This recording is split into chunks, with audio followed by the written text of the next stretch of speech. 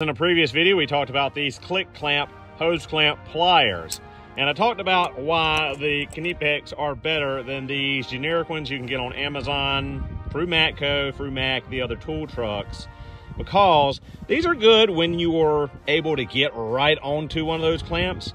But when you're in an area like this, on the top of this cam cover on this Subaru, the Knipex pay for themselves. Since the tips of these pliers rotate, and you can put them in basically any configuration you want, you can get at it sideways and click those clamps right together in a small amount of area that you couldn't get those other pliers into.